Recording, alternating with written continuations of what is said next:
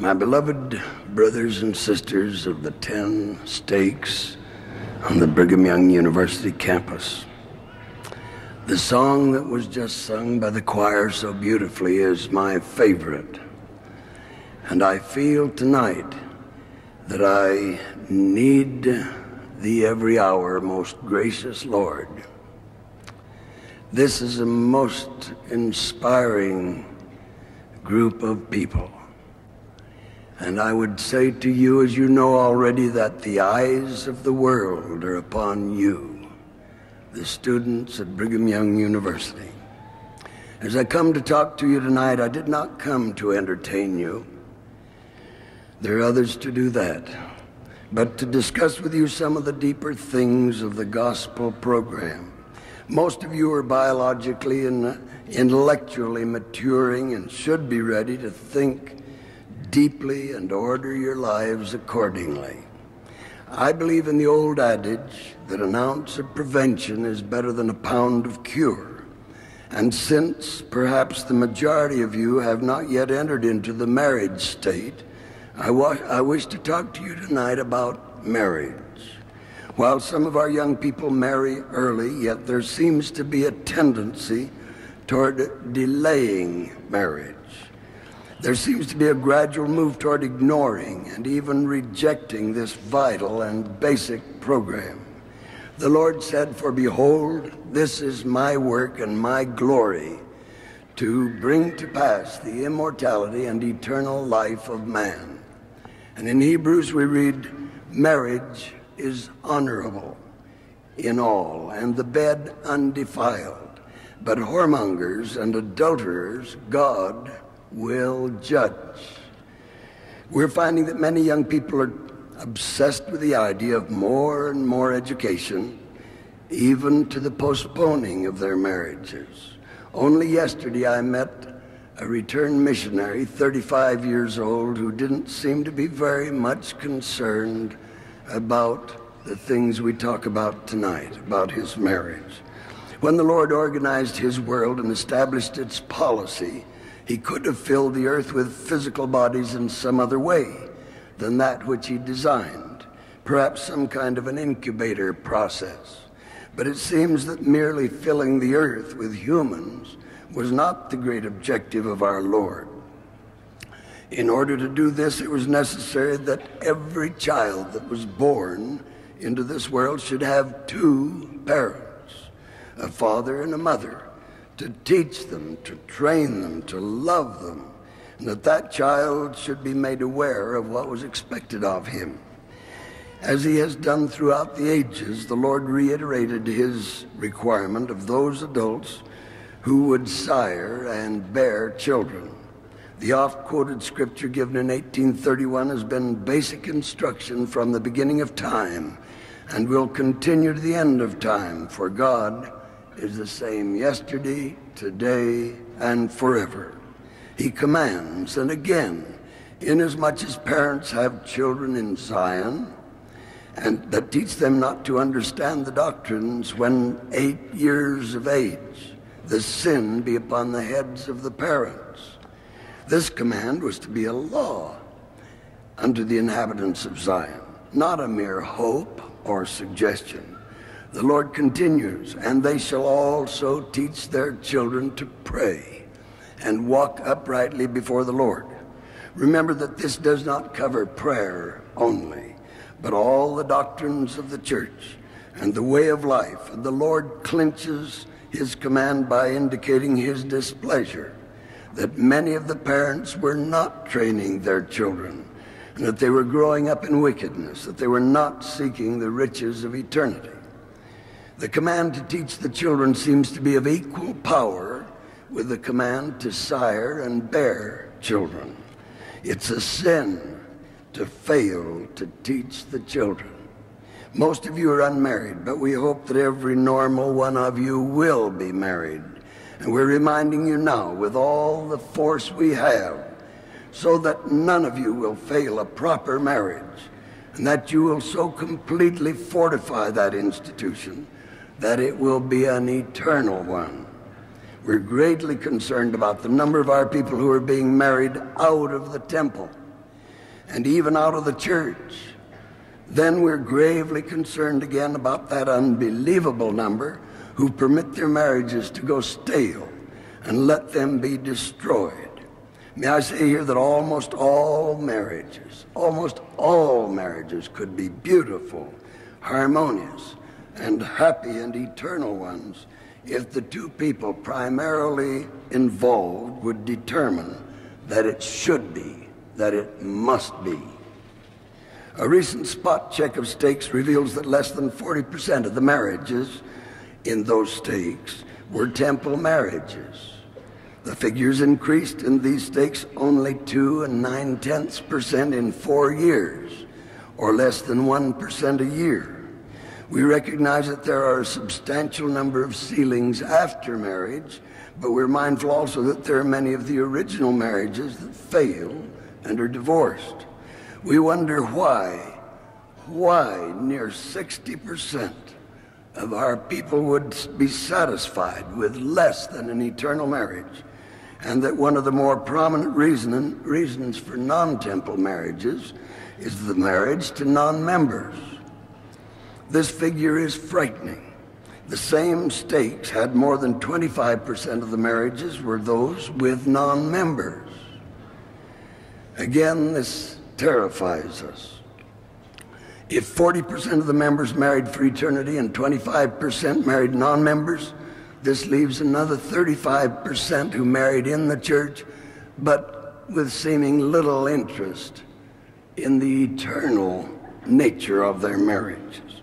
May I inject here that selfishness is the element that breaks and corrodes and destroys marriages as it destroys lives and all that is good.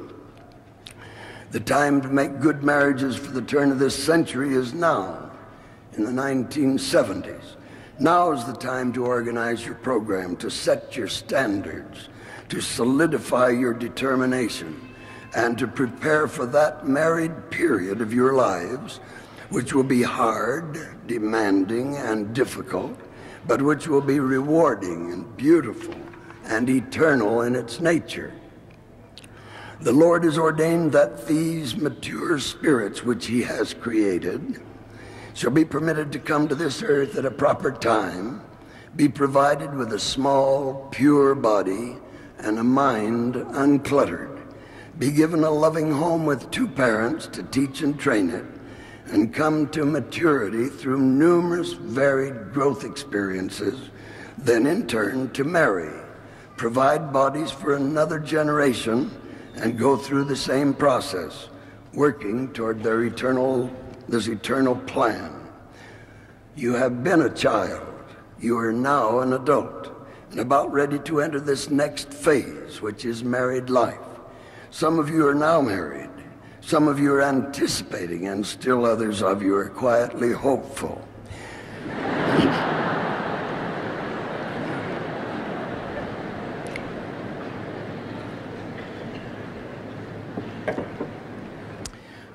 Next, you will find your eternal companion, and you will marry, and you will beget and bear children. And then begins the long, difficult, but loving process of training them toward godhood. As I visit with missionaries, I remind them of their many specific goals. One is to get their marriage, their family, their education, their occupation, their training. They can, by careful planning, have all the blessings they want if they take first things first. For instance, if they marry first, their chance for a mission is greatly limited, if not locked out. If they get their schooling first, their chance for a mission is limited. Taken on a basis of priorities, practically every normal young man can have a wonderful mission, a good marriage, a satisfactory educational training, each in its turn, having all. The training we get in the universities, while excellent, is limited. It is but a very tiny percentage of the total knowledge.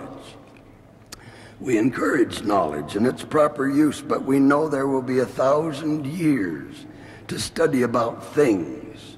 And as compared to the years spent in universities, this great learning period is relatively limitless. When we're ready to create our own worlds, we will have great knowledge. Since knowledge is power, we will have power. Since knowledge can make us creative, we can be creators. Since knowledge can yield toward judgment and wisdom, we can be just and worthy and wise. But we cannot wait for marriage until we have accumulated the knowledge we finally will need and want to have in order to create. We need the power of the priesthood to effect the creation, and it will have to be there. And you hold the priesthood and can use it as you accumulate the secular knowledge. The book of John says, in the beginning was the Word, and the Word was with God, and the Word was God, and this word is capitalized in my paper. The same was in the beginning with God. All things were made by him, the Word, Jesus Christ. And without him was not anything made that was made.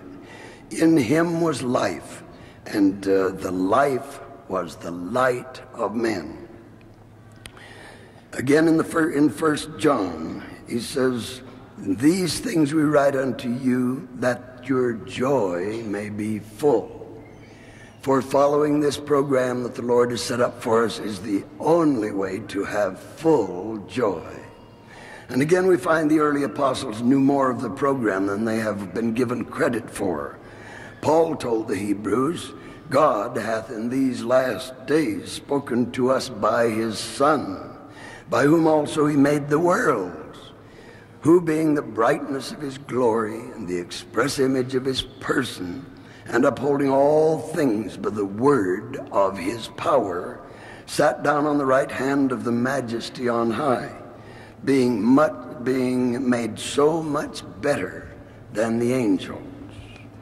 When we shall have learned all about medicine, mineralogy, zoology, forestry, biology, and all the other ologies, and all about the heavens and the earth, and all in all of its moods, then, if we also know theology and know it well and abide by its precepts, perhaps then we can exercise our accumulated power to create an earth for our exalted family. But of course, marriage cannot wait for that. We shall marry, have our families, teach and train them while we are learning these other things and building toward our creatorship.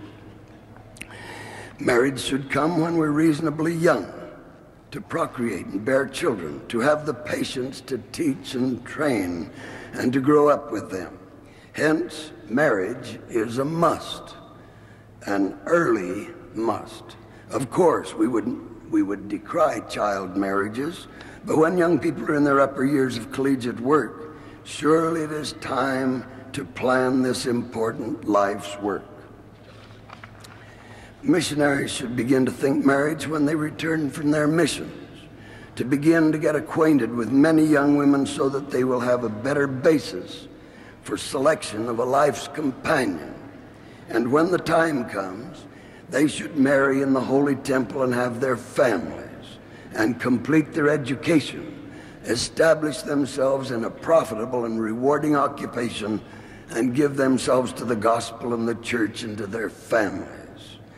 Brothers and sisters, this is not a matter of guess. It isn't anything to laugh about. This is the most serious thing in all the world that lies ahead of you unmarried young people. The San Francisco Chronicle and Examiner had an article in last year entitled "The Anti-Marriage Revolution." The article came from a young woman, not a member, who wrote to me, "I wish it were possible for all these misguided, unfortunate young people to become receptive to your message. I am investigating the Mormon Church, and one of the most favorable aspects of the wonderful teachings is the concern and rapport for and with the young people.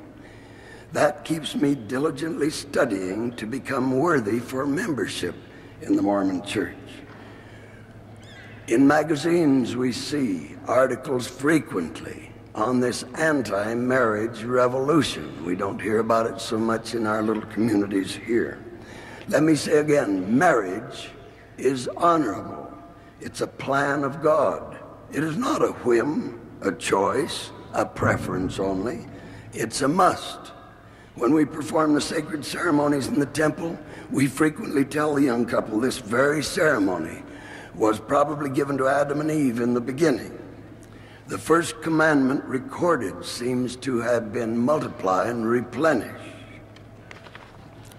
When God had created the woman, he brought her unto the man and gave her to him as his wife, and added, therefore shall a man leave his father and his mother, and shall cleave unto his wife, and they shall be one flesh.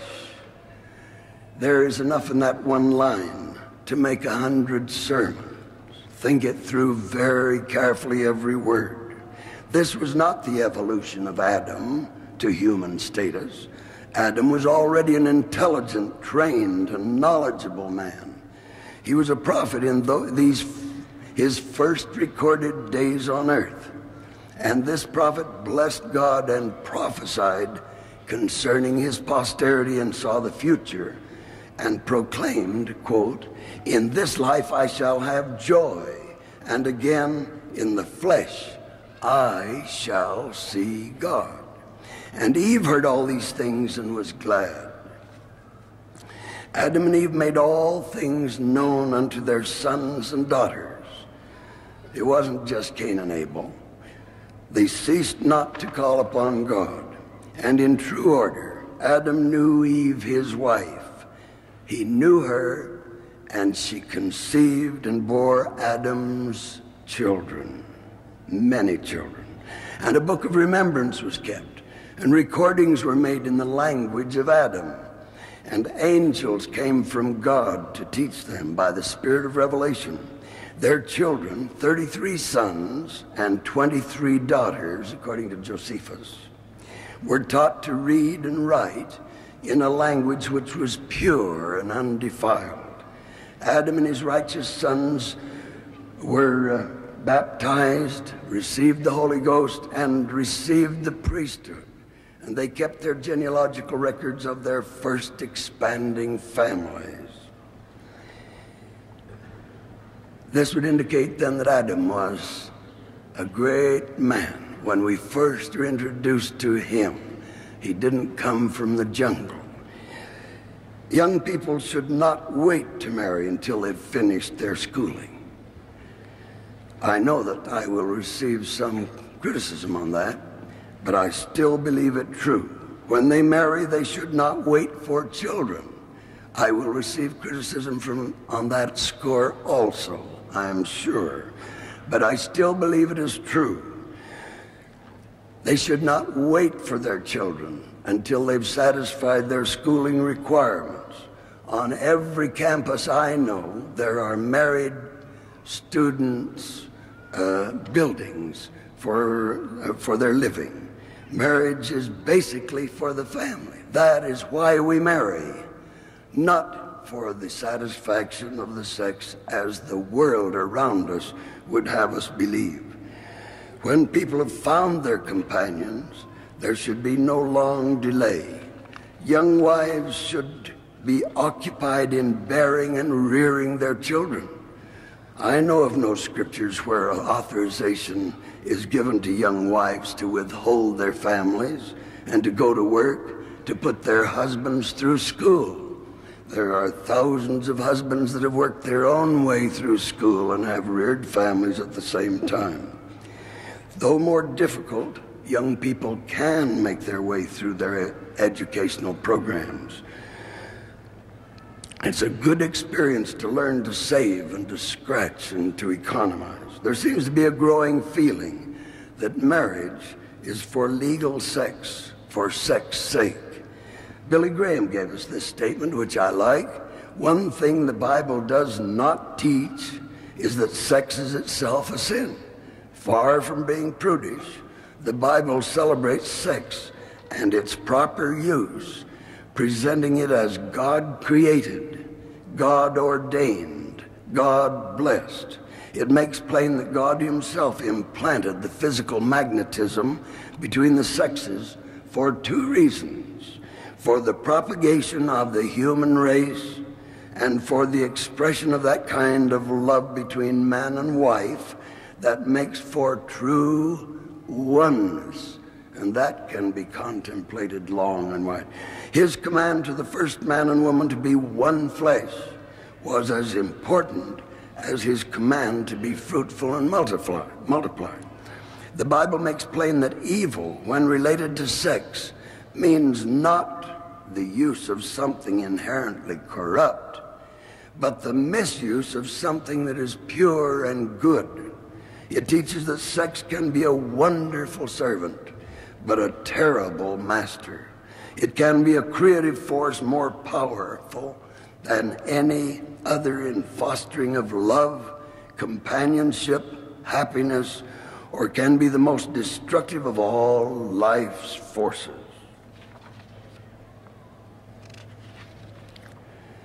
Albert Einstein admitted that he had only two ideas. This is about all you need, is two ideas. And since your glory will be your eternal life, then that is idea number one, the desire to become an eternalized and exalted being. Basic then to this number one idea is number two, the proper and lasting and loving marriage. Great promises are made to every couple. If they carry forward their marriage in selflessness and rear their children with care and love, that they will have rejoicing in their posterity throughout their lives and forever. Their cups will run over.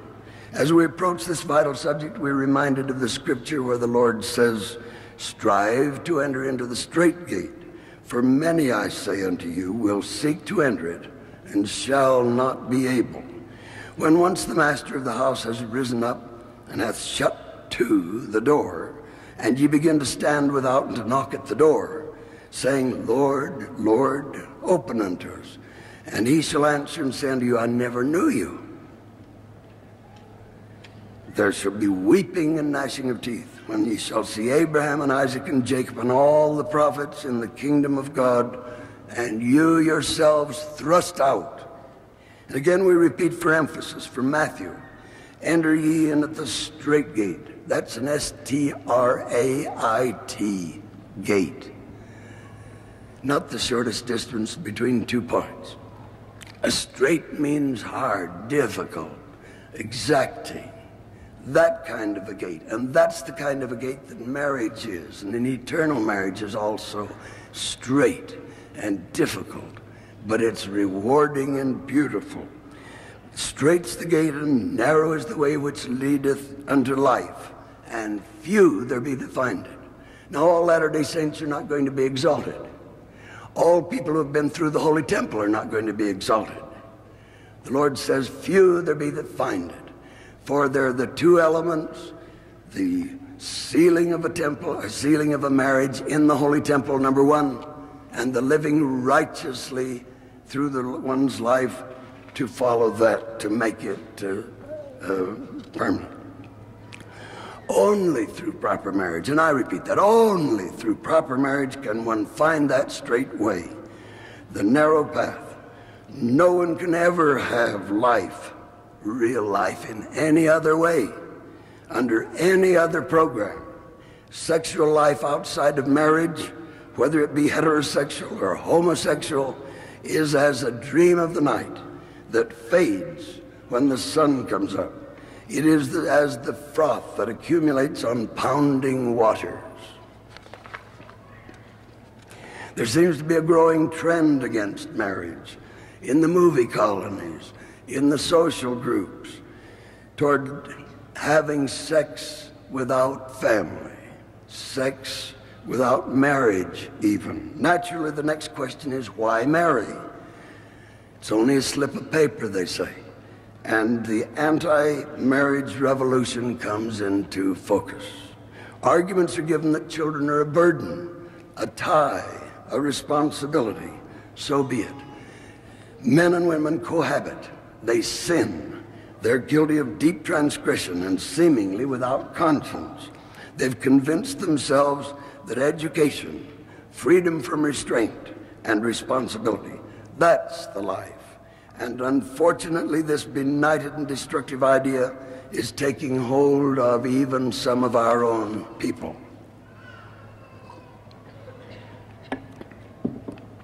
The great thinkers of all speak and write about the family as being the welding link, the foundation of civilization. That being true, then all other vagaries and theories are but chaff that bloweth away and has no substance. Remember, for this is a day of warning, the scripture says, and not a day of many words.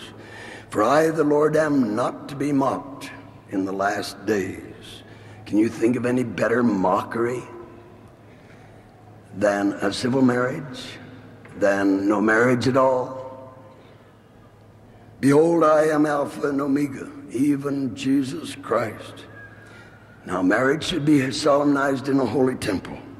Paul told the Corinthians, the wife is bound to the law as long as her husband liveth. But if her husband be dead, she is at liberty to be married to whom she will. Only in the Lord. Only in the Lord. Significant is the brilliant answer of the Savior to the Sadducees, who tried to trap him. Master, they said, Moses said, if a man die having no children, his brother shall marry his wife and raise up seed unto his brother. Now, there were with us 7 brethren, and the first, when he'd married a wife, deceased, and having no issue, left his wife unto his brother. Likewise, the second also, and the third unto the 7th. And last of all, the woman died. Therefore, in the resurrection, whose wife shall she be of the 7?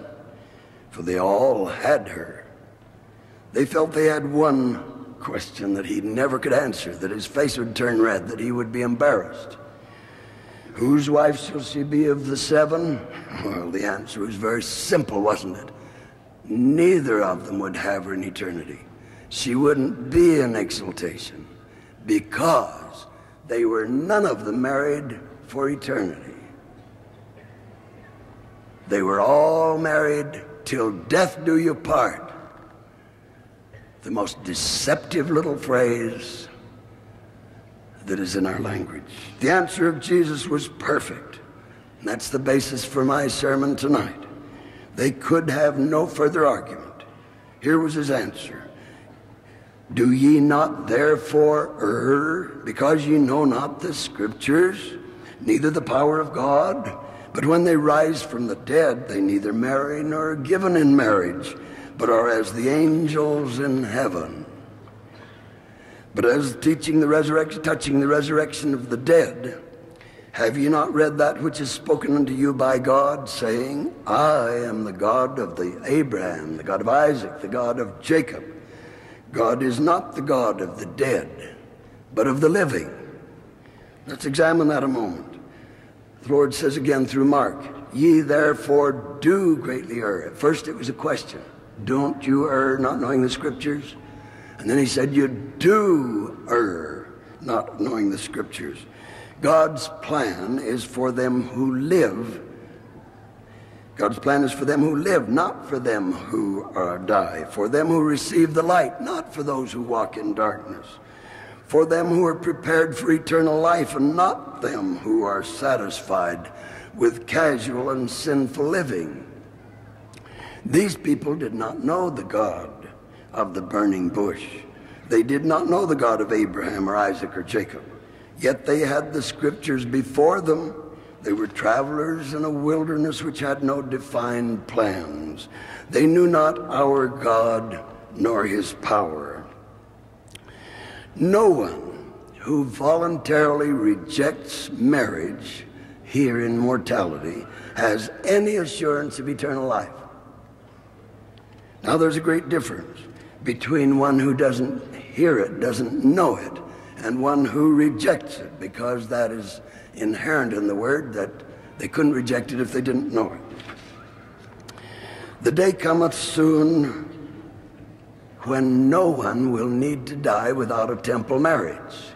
There are already 13 or 14 temples, new ones being built. The day will come when there will be hundreds of temples all over this world, when there will not be a soul in the world probably that is more than 1,000 miles away. And for a one-time experience in all one's life, 1,000 miles is not far to go. It wouldn't be far to crawl if one knew what he was getting and what he was missing if he didn't go. Remember, the temples of God are not for the temple ordinances, for those who have known the gospel. I'm sure we misunderstand that. Those who live like you have lived for 20 years, like some of you will live for 40 years and 80 years, this temple work isn't for you. You do your work yourselves. That's your job to go up to this temple and get your endowments when you're properly matured. Your job, not your parents' jobs, nor the people after them, to give you blessings or to even open the door to blessings for you if you are not interested enough in it to get them for yourself. It's your grandfather and your great-great-grandparents and my great-great-grandparents. Those are the ones we go to the temple for.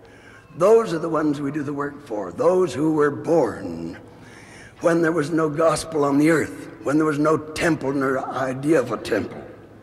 God is not the God of the living. I mean, he is the God of the living, not the God of the dead.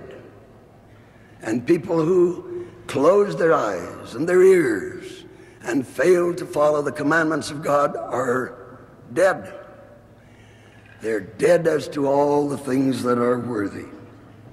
Dead as to the benefits, dead as to the blessings, dead as to this natural and eternal gift. Temple ceilings are for your ancestors.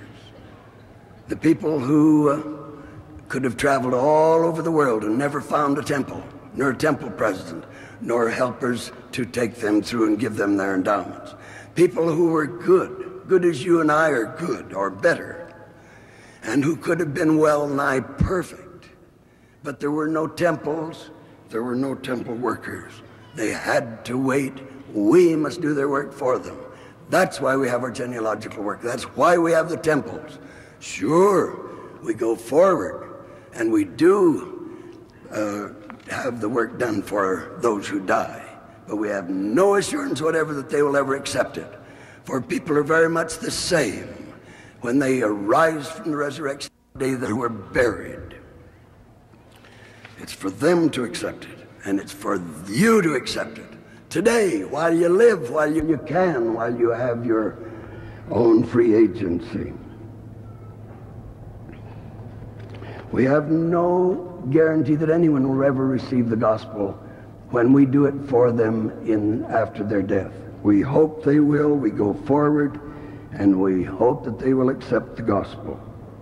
There's a tremendous difference between him who misses the blessing and him who rejects the blessing. Men of our day calculate and evaluate and develop opinions and kick against the pricks and close the door to their own opportunities. You won't do that, will you? These people were like the Pharisees, these Sadducees. They were like the Pharisees and the hypocrites and the scribes, who shut up the kingdom of heaven against men, for ye neither go in yourselves, neither suffer ye them that are entering to go in. But could there be any excuse for any of us? Few of us have joined the church recently. Most of us have been in the church all our lives. Most of us have seen the Doctrine and Covenants, the pearl of great price, up on the mantle all of our 20 years. And we haven't sought to find out exactly what it means, how deeply it goes. Everything that is in the world, whether it be ordained of men, shall be thrown.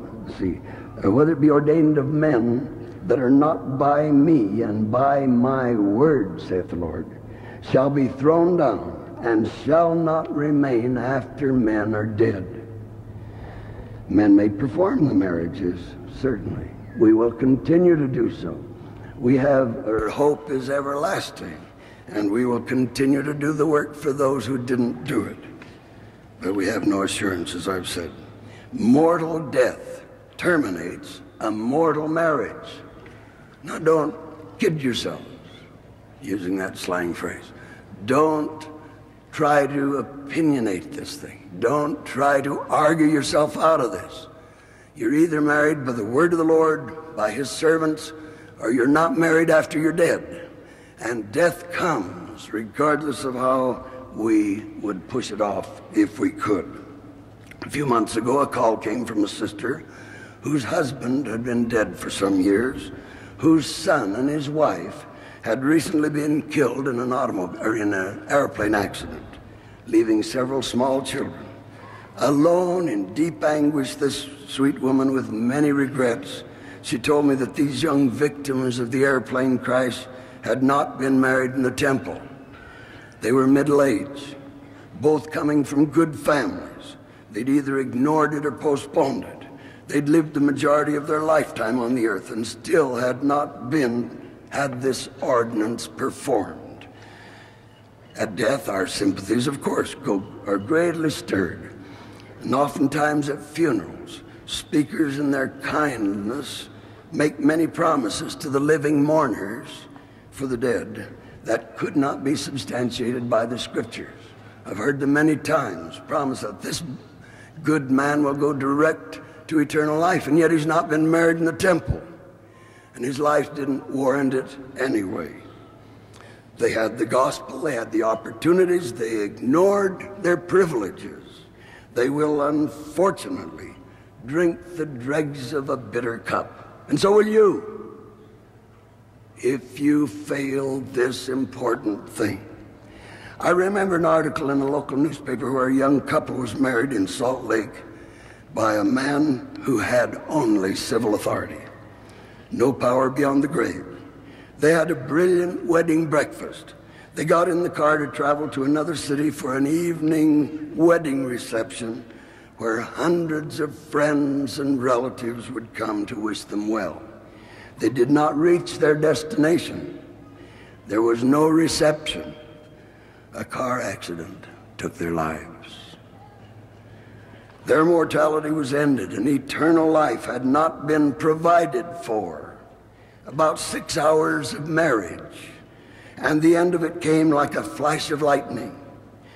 And the sad thing was that their almost momentary marriage was performed within a mile of the Salt Lake Temple, where were a holy man with the sealing power who would gladly have saved them from the bitter cup. They're in eternity now. I don't know what they think and what they're doing, but they're not prepared for eternity. They had grown to 20 years or more of life, and they didn't go to the temple even though they were members of the church. They ignored it. They laughed at it.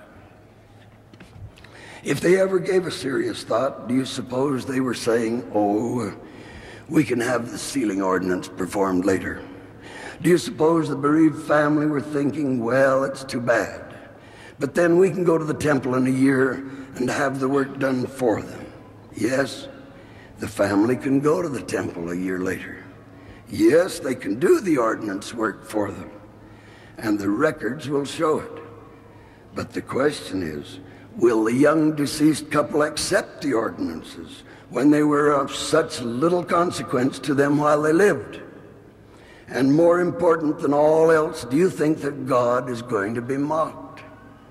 He is the God of the living, not of the dead, and they were dead, both physically and, at least it would seem, spiritually. He has identified this ordinance as one to be done in mortality while you have your body and your spirit together. Perhaps not any scripture emanating from the mouth of God has been so definite and positive and unchangeable as those we are quoting. It's been said that we rise from the grave much as we lie down in it. We change little in our attitudes and moods and desires in that period when our spirit is freed from our body that's in the grave. The process of change in the body does not necessarily change the inner man. If the gospel truths meant little to us as we die, they're not likely to mean very much to us when we rise. Most of you will know of specific cases where a bereft loved one rushes to the temple at the end of the year to do sealings. I always think of the 10 virgins parable, where the 5 wise virgins took their lamps filled with oil to meet the bridegroom, and then the 5 foolish virgins who slumbered and slept came at midnight when the bridegroom was announced. They begged oil of their neighbors, but without success, and with their unlighted vessels they came fumbling and shuffling along, saying, "Lord, Lord, open to us." But the bridegroom said, "Verily I say unto you, I know you not." Now that isn't being mean, that isn't being unkind, it's just following a program. They knew it. They had their lamps. They knew they needed oil in their lamps. They didn't provide it. Time is passing. Time is fleeting.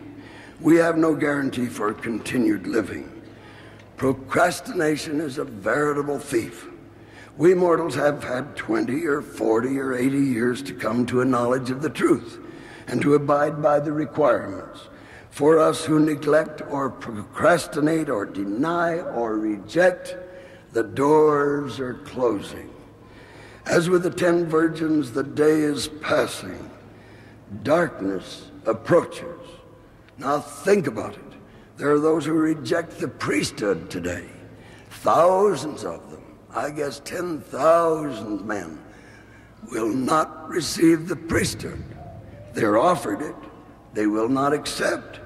Will it always, even in eternity, be handed out to them, forced upon them? Can he change his mind and grasp it as time goes on?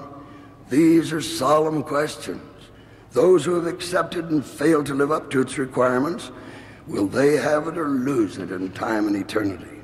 I tell you folks, God will not be mocked. He's given us a program. He's given us a chance for mature consideration. He's not playing games with us. It's the most vital of all decisions.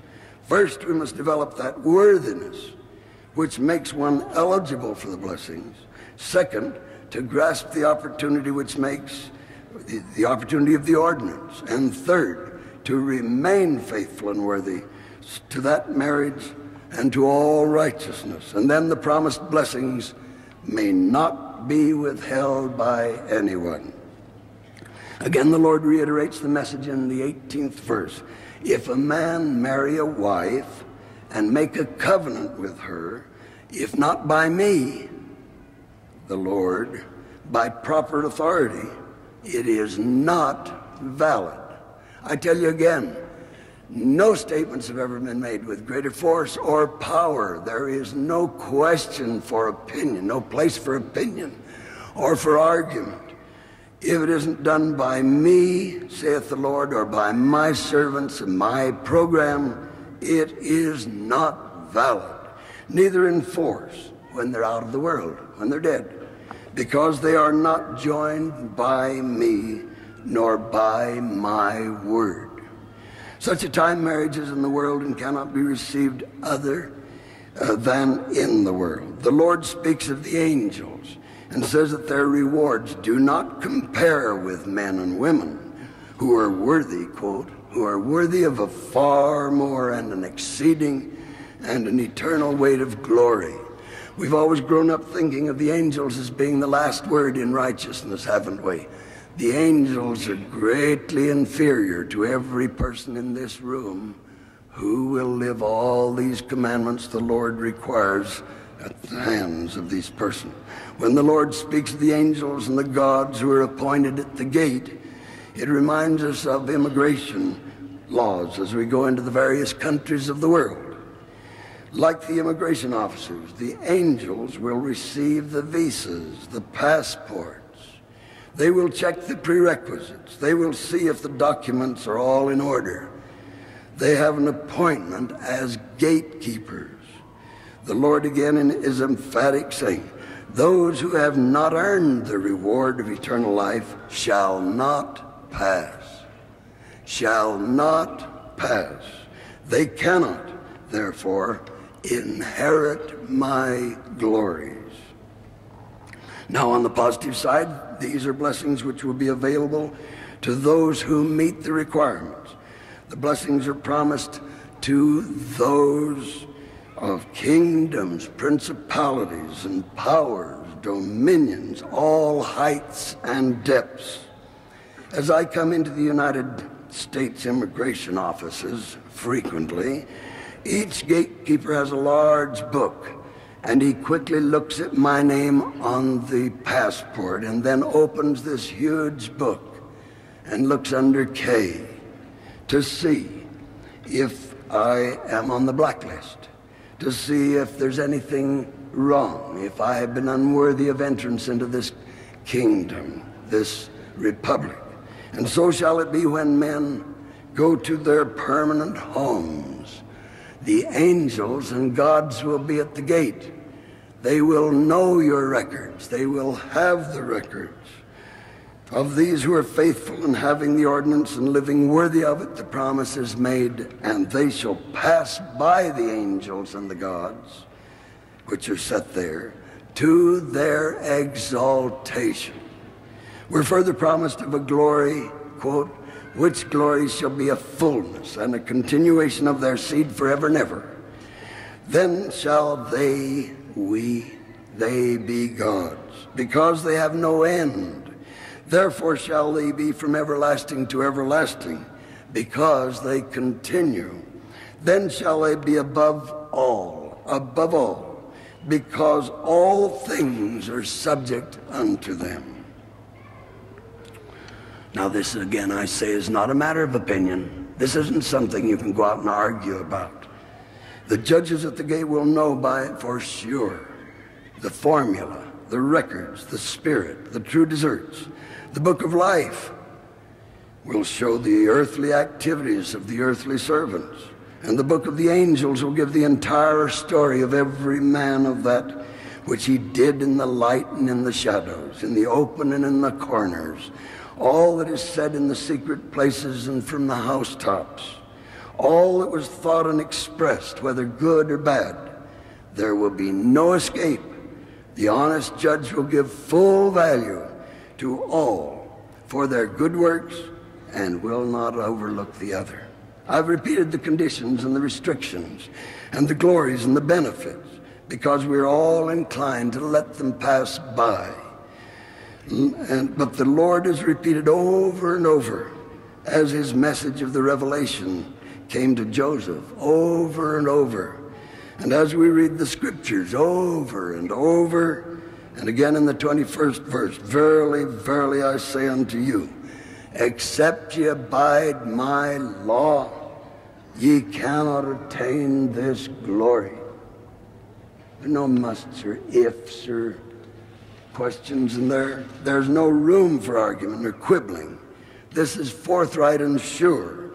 Now let me say here, lest someone misunderstand, we're not talking about plural marriage, as someone might think.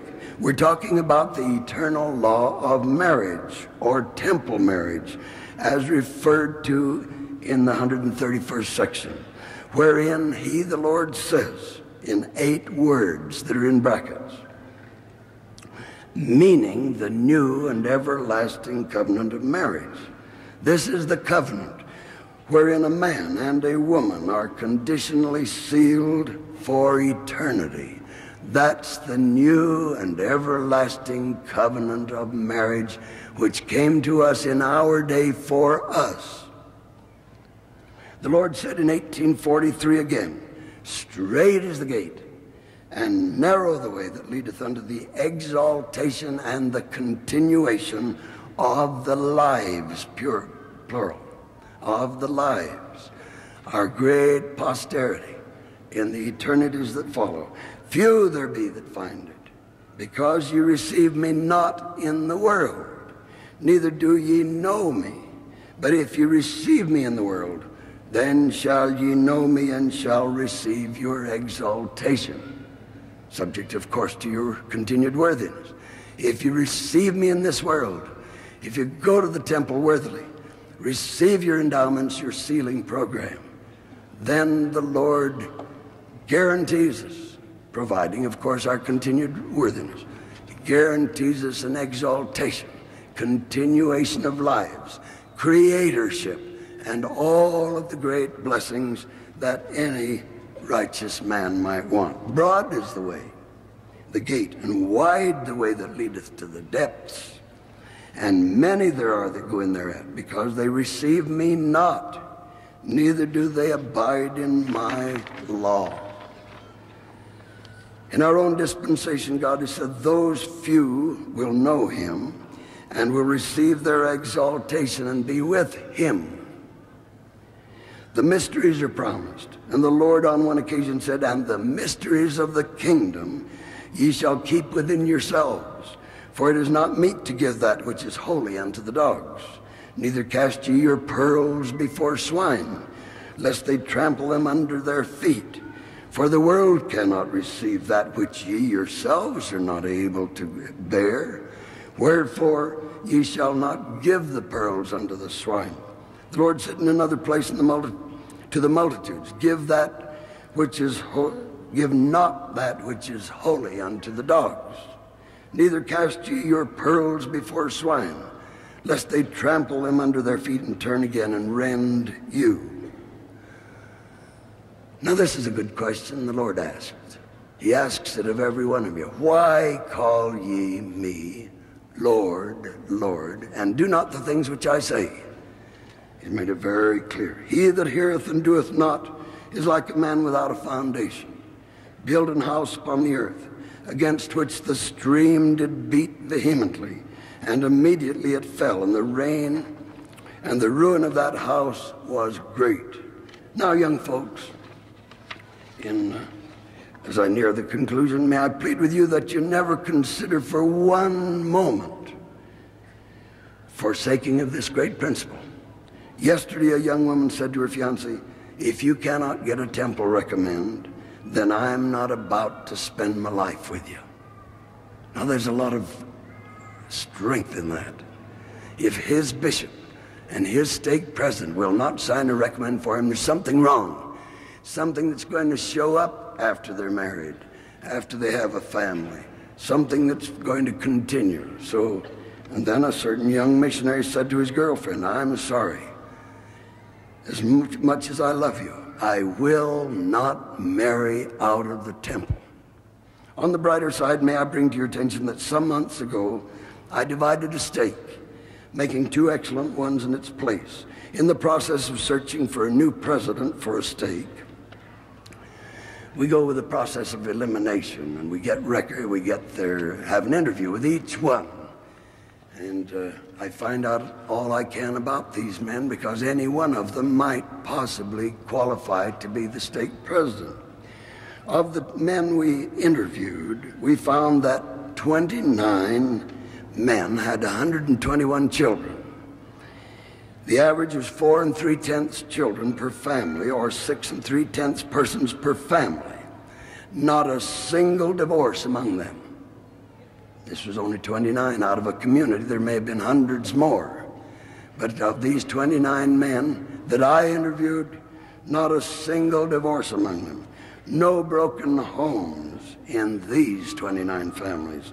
Every child of the 121 had two parents, a father and a mother, which is very unusual these days. To have two parents, a mother and a father. No divorce had broken these homes. All of the men were fairly well employed and fairly well off.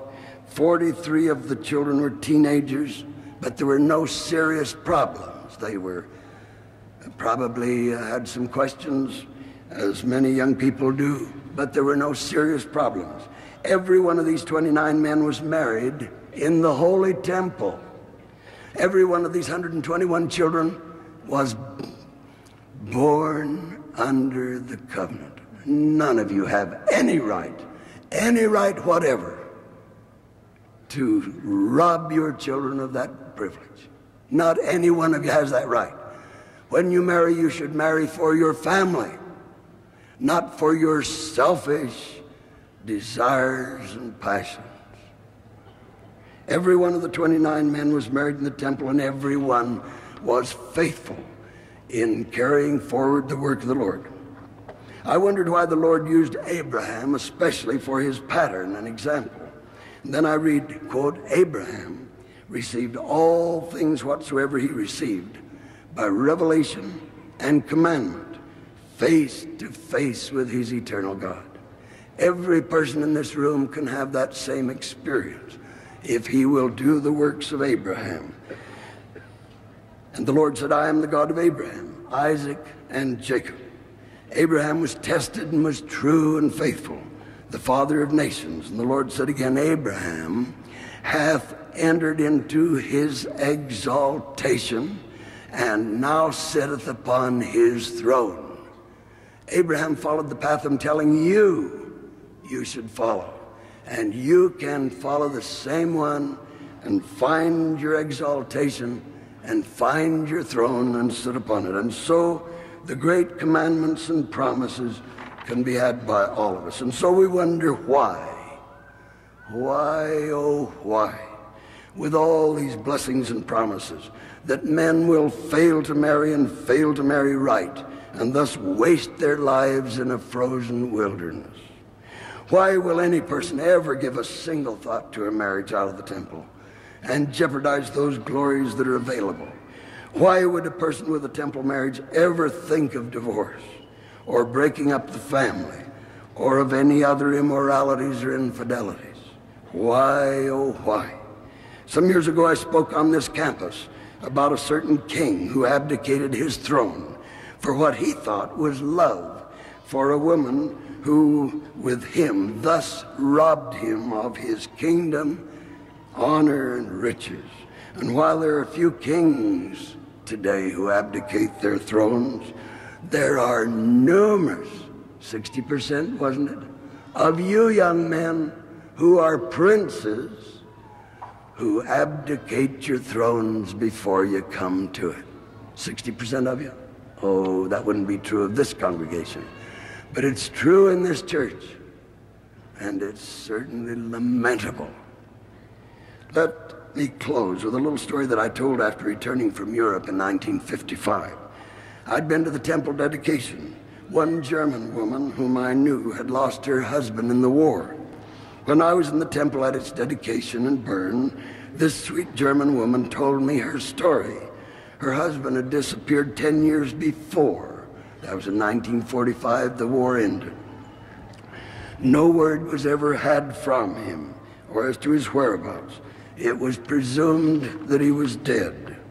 After the dedication, having talked to President McKay about it and having the permission, and after these people, this sweet woman had been through the temple for her endowments, I saw her again as she went to the temple, to the counter to get her clothing. I saw her in the session with contentment and peace upon her face. I saw her after the temple service, and she said to me with a great satisfaction, Brother Kimball, I have now been sealed to my husband. Let the war come. Let the persecutions pile up. Let the bombs burst. Let whatever needs be come that war brings on. I'm all right now. I am sealed to my husband, and I am at peace, and life is good. As we close, we seem to hear a gracious, loving God reminding us, I gave you your opportunity. I taught you the right principles. You knew better. When you refuse to hearken, you will suffer the consequences. He is saying, A man must enter into this new and everlasting covenant, or he cannot be exalted. You did not listen. If ye abide not that covenant, then you're damned. All those who have this law revealed to them must obey the same. All marriage contracts not by me are of no efficacy in life to come. Fail in this law and you can never be God's. Obey not my law, ye cannot attain my glory. Receive ye therefore my law, the Lord said. Now, my young brothers and sisters, if I meet any of you beyond the veil, I'll reach there before you do. If you come, don't any one of you ever come to Brother Kimball and say, you didn't tell me. I didn't understand. Nobody warned me of this. I came to my marriage without knowledge. God bless you, my brothers and sisters. This is a vital message. I hope that it is sunk into your hearts. In the name of Jesus Christ, amen.